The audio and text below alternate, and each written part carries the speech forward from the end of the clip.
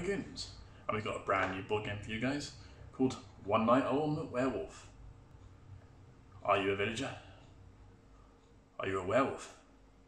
Will the villagers oust the werewolf? Will the werewolf kill the villager before they can? Find out in our how to play video. So this game is basically primarily a bluffing game, and these are the different various roles you have. Note numbers on the tokens. This will come in play later on during the night round, which we'll explain in a few minutes. There are a lot more roles than the ones currently in play. I will go through them all at the end of the video. So these are the ones we're playing with today on the first setup for your how to play guide. And we're going for 3 villagers, a troublemaker, a robber, a seer, and 2 werewolves for a 5-player game. So for the villagers to win, they have to oust a player that is a werewolf. And for the werewolves to win, they have to not be ousted, so not be discovered, and kill 1 or more of the villagers. So this results in 2 scenarios where the villagers can win. So the village team, they can win if at least 1 werewolf dies.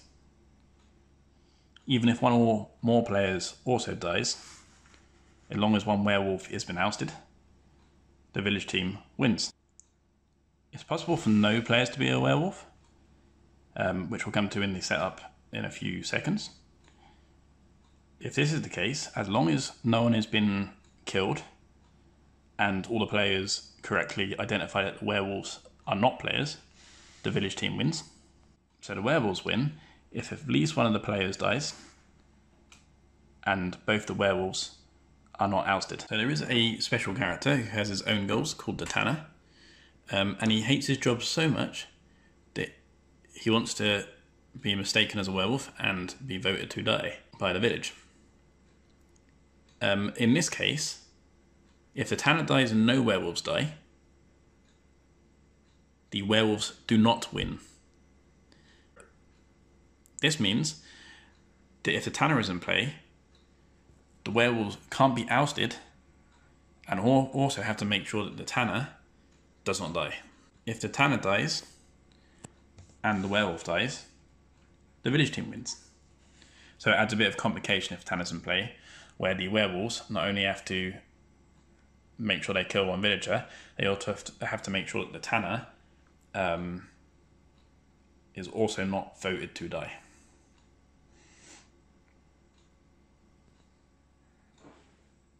Right, so we'll just go to the setup.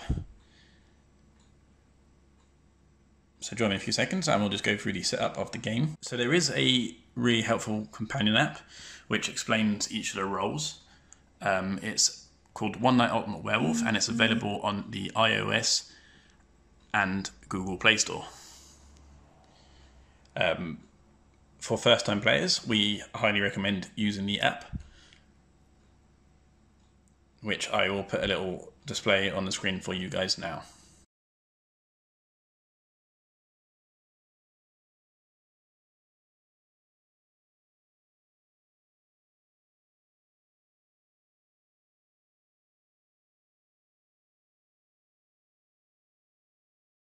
So welcome to the setup of One Night on Werewolf. So we're playing 5 players today. So we've shuffled the cards, dealt 5, and they're all an extra 3 for the centre. I've included these tokens for the viewers, so they know what each card is, and have a bit of a better understanding of the rules. Normally the players don't have any of these tokens till the 3rd phase of the game, and they would not know who each other is. So during the day phase, each player looks at their own card sneakily, works out what role they are. So this player knows he's the werewolf. And now he knows he has to oust or convince the others to kill a villager, even though he does not know who a villager is at this moment in time. They move on to the night phase. So this is when the numbers in the token come into play. So this is the order in which the roles and their abilities perform. This is dictated in the rulebook, and this is called out by a GM or announcer. and they're the only person that can look at or open their eyes during the night phase, only to look at the order.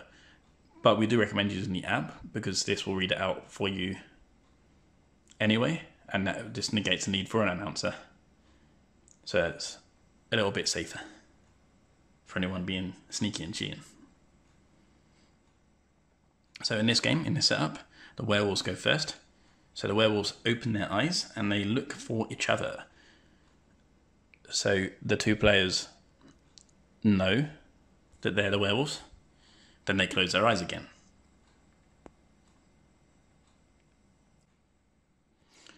So this here doesn't trust this player, so it's going to check the card. Oh, it's a troublemaker. So this player knows that this player is a troublemaker currently. Unfortunately, the robber goes next. And the robber may quietly exchange his card for another player's card. And he's allowed to look at it. So he's going to choose this card. He's going to swap it with the seer. Then he checks it quickly. He knows now that this player is the troublemaker, while this player thinks he's still the seer, and this player still thinks he's a troublemaker. Then in this setup, the troublemaker goes next, and the troublemaker opens their eyes, and they might quietly exchange the cards of two other players, providing they do not look at the cards.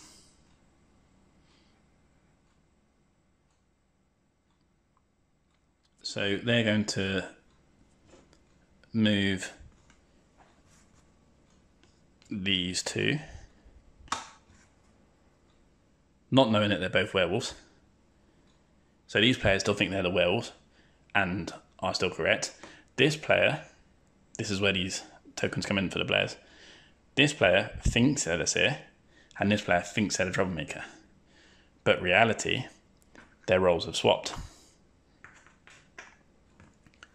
And in order to win, you must complete your current role. So for the purpose of this game, the seer is still a villager, the troublemaker is still a villager. So they've still just got to find out who the werewolves are, which haven't really switched places. So everyone wakes up with an optional rule to shuffle all the cards before to negate the noises, so no one can listen to see where they've moved. And then you're allowed a 5-minute discussion. So the aim of the game from now in this discussion is to work out what card you currently are, whether you're the werewolf or villager, and to complete your goal of the card. So in this case, the villagers have to try and find the werewolves, and the werewolves have to make sure that one of the villagers is voted, and neither of them are voted out. So you've got 5 minutes to do this. You can change the time to be longer or shorter, depending on your game group and how often you played. Because the nature of the game, it's probably best for the villagers and the werewolves to both lie. So the werewolves don't want to be ousted by the rule of elimination. So the werewolf player might say first, well, I'm the seer. I look at this player and he's the werewolf. In which case, that player will obviously deny and leads to a discussion. Of course, you only have 5 minutes to have this discussion. So depending on how well you can lie and how you can persuade other people, that will dramatically depend how the vote goes at the end. So after the 5 minutes up, all players get to vote as a 3, 2, 1, and they point to the player they think is a werewolf. Of course, this werewolf, he was quick to say that this player was a werewolf, and they did a terrible job at defending. So 2 players point at this card. That's the most fingers that are pointed at one card, so they are eliminated. They get eliminated, and the werewolves win because one village is dead, and both werewolves weren't discovered. In a case of 5 players, if one player points in the middle, 2 players point here, and 2 players point here, both the players die. So of course, in this case, if this card dies and this card dies, one of the werewolves is dead. So of course, one of the werewolves dead. One of the villagers has died, but the villager can still win if at least one werewolf dies. So the villagers win. And that is the game. So of course you can change it up. You can have different roles. You can have a lot more players. You can buy expansions. The base game allowing 3 to 10 players. I think with all the expansions, I think it's close to 67, 68 players. So it's a great party game, and it's fairly straightforward to pick up once you get a hang of the bluffing mechanics. So if you've liked this video, remember to leave a like, subscribe. If you are subscribed, click the bell to get notified of our upcoming videos, and keep updated on our Facebook and Twitter pages for more upcomings and going on in the gaming world. And hopefully we'll have a playthrough of this video fairly soon. As promised, guys, we're going to go through the roles of each card. This is in the order as written in the raw rules. As said before, we recommend the app as it makes things a lot simpler. So Doppelganger is the first card, and they wake up for all the other roles in the game. The Doppelganger can look at one other player's card, but doesn't switch it. And depending on what card they pick up, they then perform that action. So if they're the villager, tanner, or hunter, they are now that role and don't make any actions. But if they are the tanner, they have to be voted to die by the villagers. If they're the werewolf or mason, the doppelganger wakes up with the other werewolves or masons when they are called. They're then on the werewolf team if they view a werewolf, and if they're on pick up a mason, then they are on the village team. If they're a seer, robber, troublemaker, or drunk, they immediately do that action and do not wake up again when the original role is called. So at the end of the doppelganger phase, if the announcer tells the doppelganger to close her eyes, unless she's a minion, in which case she performs a minion action and looks around to identify where the werewolves are who are sticking their thumbs up. They're then on the werewolf team. If the doppelganger is the insomniac, after the insomniac closes her eyes, the doppelganger insomniac is woken up to check her card to see if she is still the doppelganger player. So just after the insomniac goes. If a player receives a doppelganger card during the night, they are the role of the doppelganger originally viewed. The doppelganger script at the night is a little different than most, and therefore they have to be told to look for werewolves if they're the minion, and also is woken up later at night if the insomniac is present. So the next one is the werewolf. So werewolves wake up and they look for the other werewolf in the game, unless they are only the single werewolf in the game, in which case they're allowed to look at one of the center cards. So the minion follows the werewolf, and during this phase everyone's got their eyes closed, the werewolves put their thumbs up, and the minion looks to identify the werewolves. So the minion knows where the two werewolves are, and the werewolves do not know who the minion is.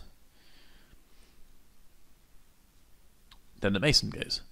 So the mason, so when everyone's closed their eyes again, the mason opens their eyes, and they look for the other mason in play. So there's always two masons in play, and they are on the village team.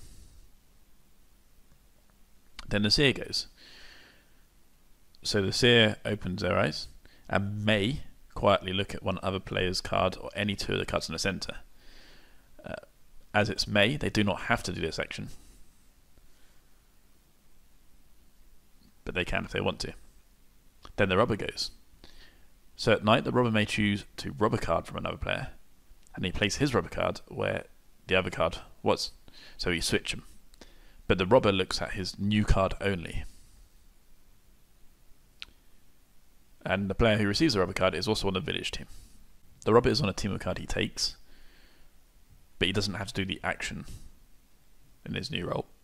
So of course if he makes no action, then he's also on the village team. Then a troublemaker goes. So a troublemaker wakes up. They may exchange cards between two other players, but they're not allowed to look at either card. The troublemaker is on the village team. The next role is the drunk. The drunk is so drunk he doesn't remember his role. So when it comes time to wake up at night, he must exchange his drunk card for any card in the centre, but he doesn't look at it. The drunk is now the new role in front of him, even though he doesn't really know. and he's on the corresponding team. So then the Insomniac goes. The Insomniac wakes up and looks at the current card. They're in that role in that card. If they are still the Insomniac card at the end of the night, they are still on the village team. So then you have the no wake roles, which are the villager, the tanner and hunter. They don't wake up during the night phase. The tanner, his whole goal, he hates his job so much he wants to be voted to die. So if the tanner gets voted to die and a werewolf also dies, the village team wins. If the tanner dies and no werewolves die, then the tanner win and the werewolves do not win. Then there's one final role, which is the hunter. He has no night action, but if the hunter dies, the player he is pointing at dies as well, regardless of how many votes his target receives. So effectively, if you kill the hunter and he's pointing at a werewolf, even though all other players are pointed at the hunter, then the village team still wins because one of the werewolves is dead. So they're the roles. I highly recommend using the app to make playthrough a lot simpler, and hope you enjoyed.